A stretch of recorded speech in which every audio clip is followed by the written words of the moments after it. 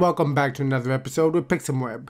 Today I want to talk about a plugin that will make keeping your WordPress powered website updated very easy to do. Now, we all heard the news about 1.5 million or more websites have been defaced because of a security issue that was resolved with the latest release of the 4.7.2 security release, but unfortunately not every WordPress powered website has been updated. So if you are running anything lower than 4.7.2, you need to update. Now I get it, we all live busy lives. We have, our jobs, we have our hobbies, we have our families, we have a lot of things on our plate. So logging in every single day to our site, is something that maybe we don't have the time to do. Maybe we're a part-time blogger. We blog maybe once a week, once a month, and, just sharing ideas as they come up. I understand, there's always options though. You can farm out the responsibility of having somebody maintain your site, and there's a lot of providers. I provide the service, and there's a lot of great providers out there that'll be more than happy to make sure that your website is up to date, backed up, and secure, which is extremely important. But not everybody wants to farm out that job. So, what can you do to make sure you don't have to log in every day to your site, but your website stays up to date with the latest security patches, theme updates, plugin updates, things of that nature? All right, so to get started, let me introduce you to the plugin. So I'm going to go here to the plugin section, and I'm going to add new. I already have it installed, but I'm just going to show you the process. And the plugin is called Easy Updates Manager. Just type it in. It's going to be the first one that pops up over here. So Easy Updates Manager, manage all your WordPress updates, including individual updates, automatic updates, logs, and loads more. Also works with WordPress Multisite, which is a very advanced feature. You see 5-star reviews, over 100,000 plus active installs. It's compatible with the latest version of WordPress. It's a really good, plugin. It's well maintained. It's good. I mean, it covers pretty much everything you'll need in order to keep your site updated without having to log in every day. All right, so once you install and activate it, there's a couple places you can get to it. One, if you're already in the installed plugins area, you can go to the configuration link right there, and then it'll bring you back to this panel. There's another one.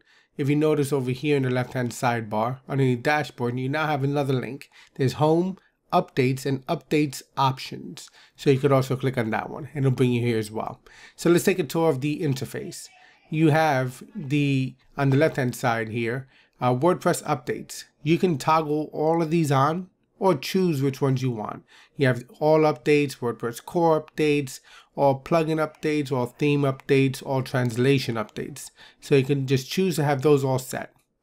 You could also choose automatic updates for major releases. You could toggle that on or off.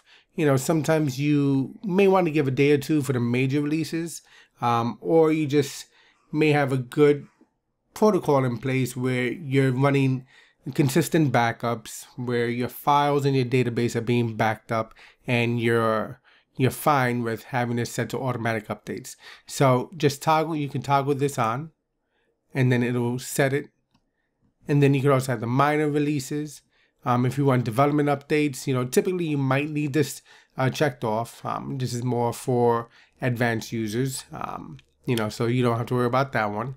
Translation updates, that's a good one. Have the automatic plugin updates enabled, and then the automatic theme updates enabled if you want. And that's what's going to make sure that it's updated in the background. So let's quickly, before I jump into the next section, see how this works. We put it to automatically enable for the updates. I'm going to go over here to the plugins, go to editor, and then I'll choose this first one here.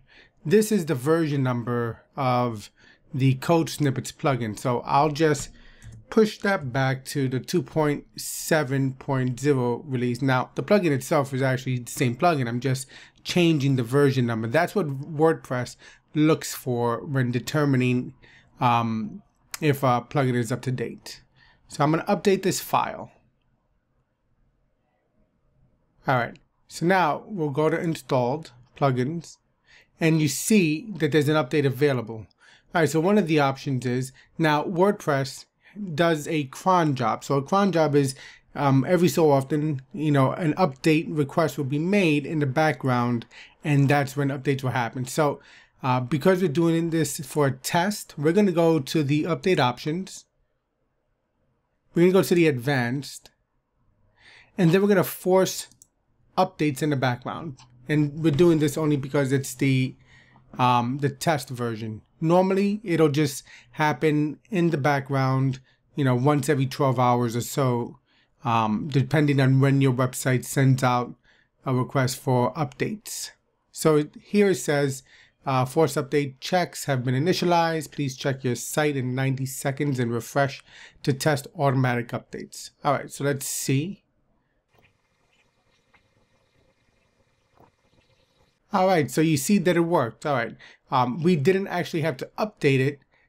It sent out the request and it updated on its own automatically. So that was just a dry run, a demonstration of how it works by automatically updating in the background. We forced it because, again, we didn't want to wait 12 hours for this video, but we forced it in the background. But that's how it would work. And if you go back to plugins, installed, you're going to see it's back to the 2.8. And we go back to the editor. You see here the version number is brought back to 2.8.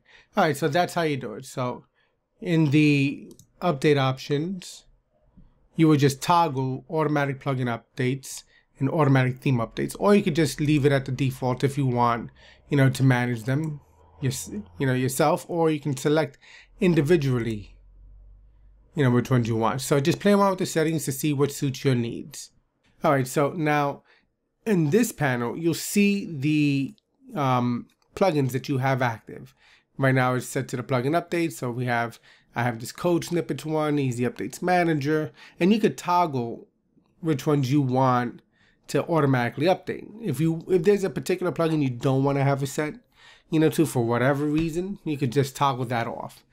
And then it also has the theme updates. It'll show you your themes that you have on your website, and you can toggle these on or off depending to suit your needs. And then also on the bottom it says plugin and theme automatic updates.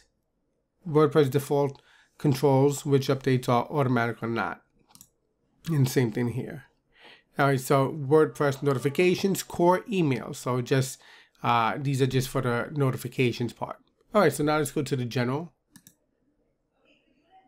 And then we see this is more global settings. All updates are enabled. You can disable that. WordPress core updates. It just tells you what you have set up, and it's very easy. You just read what that option is, and then you can toggle it on or off. And it has all these features here. And then if you want to have another notification email, to a different email account, so you can, place that here. If it's more than one, you can, comma separate it, and it'll be good to go. And then browser nag enabled removes the browser nag for people using older browsers. WordPress version in footer enabled removes the WordPress version in the footer. All right, so now when you go to the plugins, this will also give you another opportunity to toggle on or off the option to automatically update. You can just choose disallow updates. Just go through each of these and decide which ones you want to have. And the same thing for the themes. You can set it to automatically update, to disallow the updates if you want one by one. And then there's the advanced features that you can exclude, certain users. You can reset all your options if you want to just start from scratch. You could force automatic updates. This will attempt to force automatic updates. It's good for debugging. And then this feature enables a logs tab, which will log all updates that occur. So, you can do that as well. All right, so that's pretty much the tour of the user interface. It sets the configuration in this panel in the dashboard, and you get a lot of control. And now you set it, and once it's set, you can pretty much forget it. You just, let it run itself. And if you don't log in every day, you don't have to really be that concerned, because it's going to be automatically updated. Now, some people might say, well, wait, do I want to run automatic updates? Shouldn't I, let the newest version be out in the wild for a couple of days, maybe a week, to see what any issues may pop up? That is an argument. It's an argument that a lot of, people have raised over the years, because, bugs get fixed with updates, but new bugs get introduced, right? So, but the reality is, we live in a very fast-paced world. The second an issue is identified in the wild with a security patch or vulnerability or whatever, that gets exploited fast. So the longer you wait to update your site, the more vulnerable you become, because it's very easy for hackers to scan the web and identify websites that are not running the latest and most up-to-date versions. And then if they know which version you're running, they can identify the vulnerabilities that exist in that version, because it's public, and then they could exploit that vulnerability. That's why keeping it up to date is important. But, to address the issue of, potential new bugs, that's why you have to have a good backup, regimen, where you back up your database consistently and you back up your files. And there's a bunch of great plugins, that can help you with the process. There's free versions,